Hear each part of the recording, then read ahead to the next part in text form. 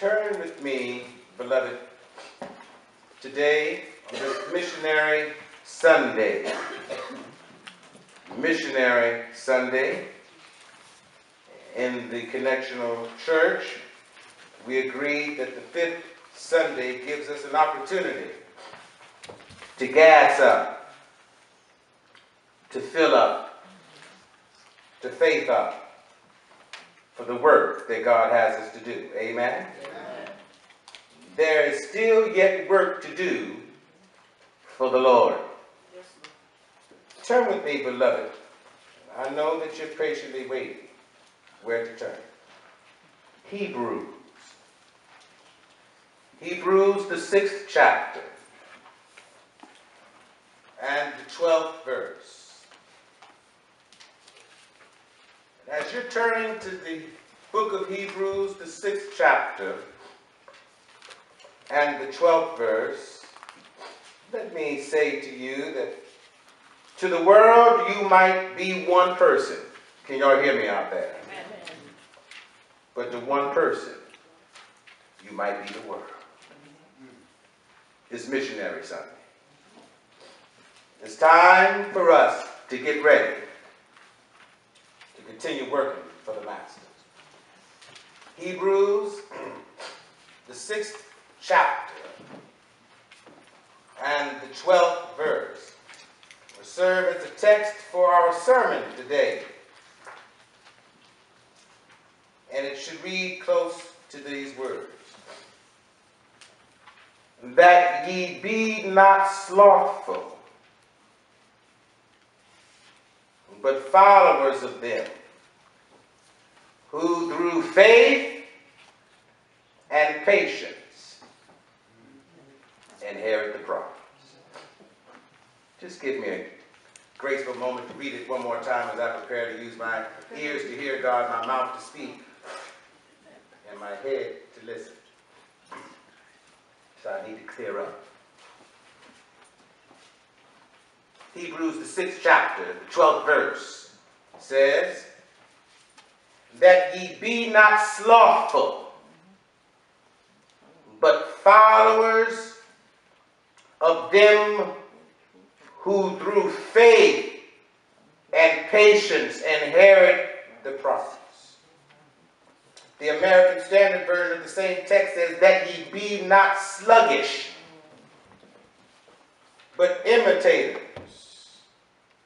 amen, of them who through faith and patience inherit the promise.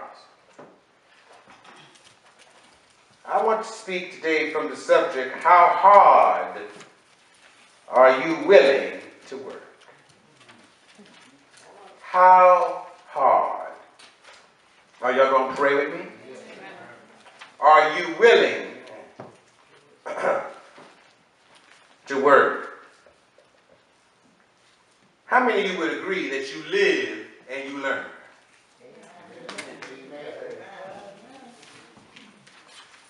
A question for just a few more minutes. We're still in the morning time. How hard are you willing to work? Interesting passage that is. Would you agree? Found in Hebrews, the 6th chapter, my dear sister, admonishing us not to be sluggish, not to be slowful, not to be lazy, not to be idle. Who was that, Mother C? Go ahead and tell me what fell right there in your spirit with that word idle. When you are idle, an idle mind is the devil's workshop. Yeah.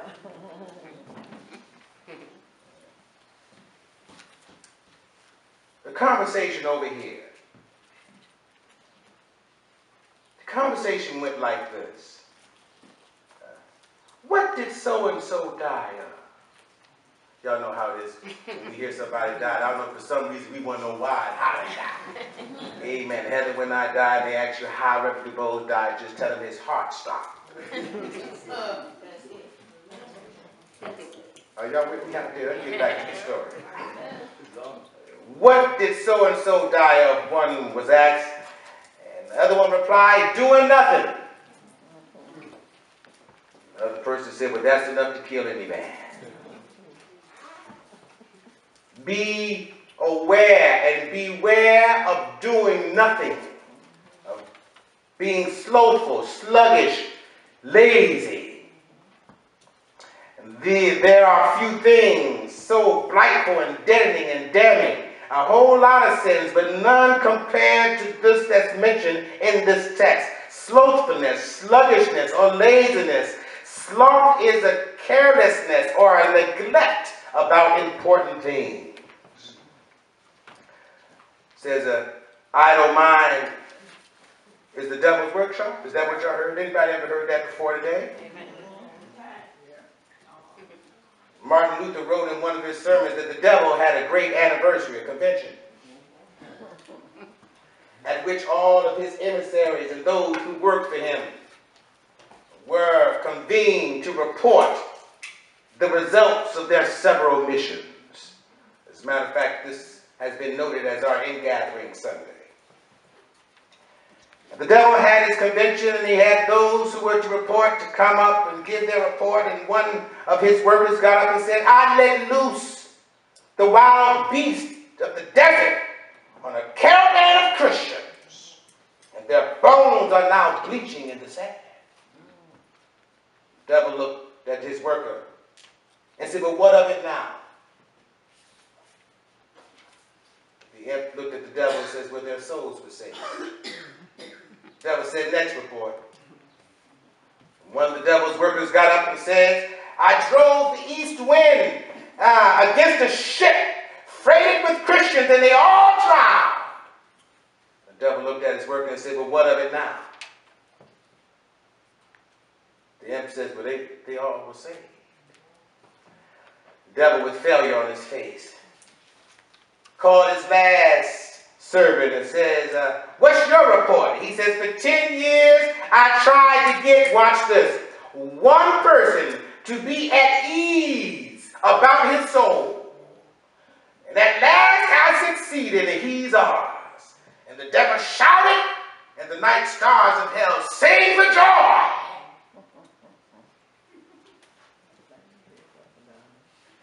Spiritual sloth.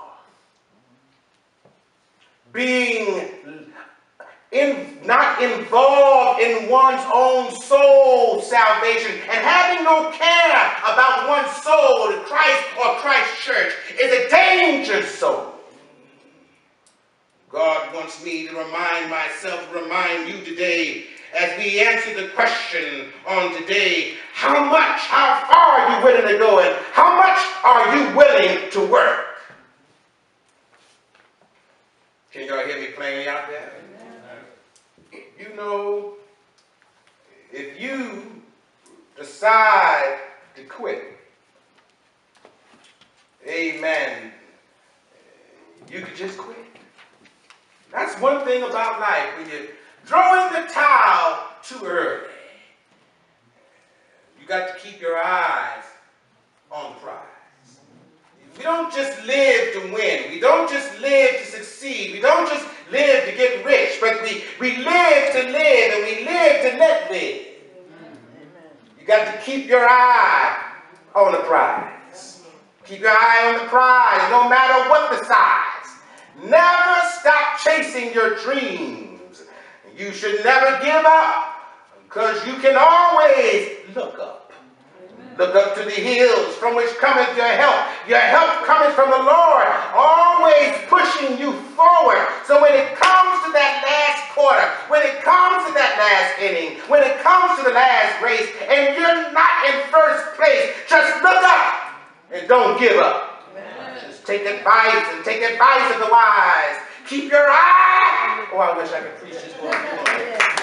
On the prize. You see not only the reward of a faithful servant, but also the judgment of a slothful one. He did not steal. He was very careful with what he was a trustee over. He did nothing wrong except not improve what he had. And his judgment was as great as somebody who committed murder, or somebody who committed adultery, or or somebody who let go of the atomic bomb. Let me bring it to you a different way. The chief sin of the foolish virgin. Any Bible readers in here? Was not immorality, lying, or cheating, but spiritual slothfulness, spiritual laziness. Preach, Holy Spirit. Another case in point. I'm going to slide to third base very soon, but I have a feeling that somebody is not slothful in hearing the word of God this morning. Jesus, in the cursing of the fruitless fig tree, preached a powerful parable. The fig tree was not cursed because it was bad looking. That deserves a little amen up in there. Amen. Thank God that you ain't cursed. Amen. I ain't cursed for being bad looking. Amen. Or it wasn't cursed because it didn't have any particular type of things around it, and company around it. It wasn't cursed because it was poisonous. It was cursed by Christ. By who? Christ. It was cursed by who? Christ. And I don't think we often sometimes recognize, because we want Christ to be our blesser.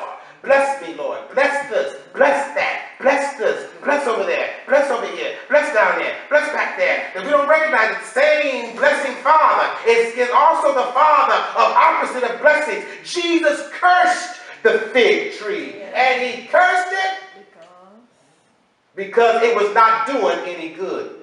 Amen. Now many are spiritually so slothful and this that prayer is neglected.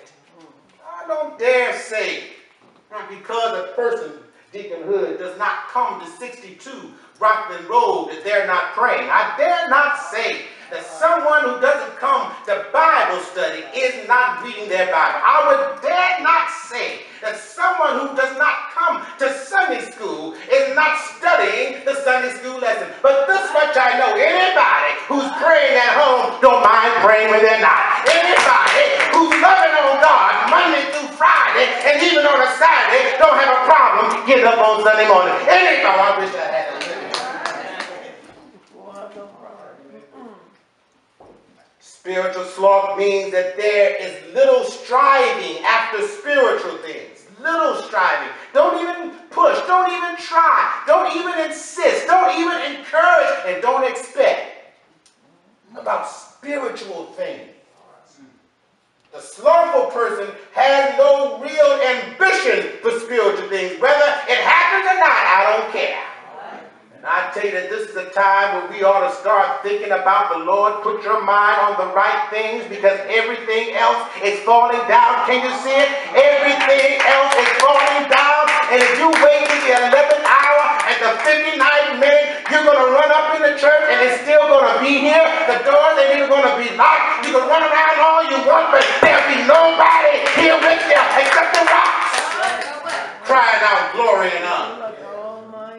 Rocks will be the one testifying to you. You don't have to have everything goes. The rocks on Rockland Road will be preaching. And you know what the message will be? Yeah, I ain't got time to die. The rock will say, I'm going to lift up my mind. Yes. God, give me strength to let me. Sloth, Lord, deliver us. The person who is not a man in this right spirit of persistency, commitment, and we used to hear this a lot, being sold out. Turn on for God. You know how you had that off switch? And sometimes they used to have back in the day, even with the light switch, you had the off and then they had a middle set.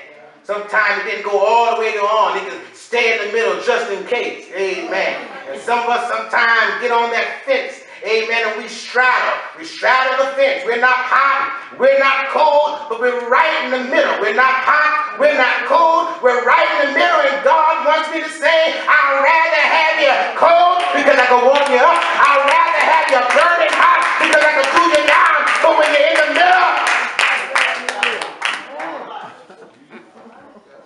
amen. Like the baseball guy, you just spit out the tobacco. Amen. on base 3, and I'm on third base right now. Sloth engenders a negative attitude toward life. Spiritual sloth causes a negative attitude toward the church. Sloth causes a negative attitude toward other Christians. And the Christian life itself is not a life of defeat. It's not a life, oh, somebody pray for the word of God, of inability. It's not a life of fear. As a matter of fact, the text that the Holy Spirit is speaking to me right now so clearly says, I can do all things through Christ that strengthens me. I can do all things through Christ that strengthens me. Now in that text sometimes it's easy to become sluggish, lazy, and slothful if we put emphasis on the I. Yes.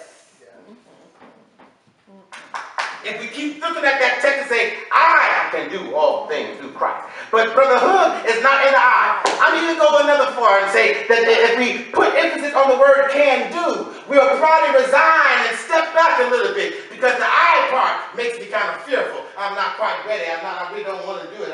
You know what I'm saying? And the will do still has to do with the fact that I have to perform. And what if my performance is not up to the level? What if I didn't do all that I could do? What if I didn't do my homework? What if I didn't do what God asked me to do? But the text doesn't say nothing about I. It really doesn't say nothing about can do. Listen to what the text really says. I can do all things through Christ. All things through Christ. All things through Christ. Whether I do it or not. All things work together for good to them that love the Lord. Somebody say amen.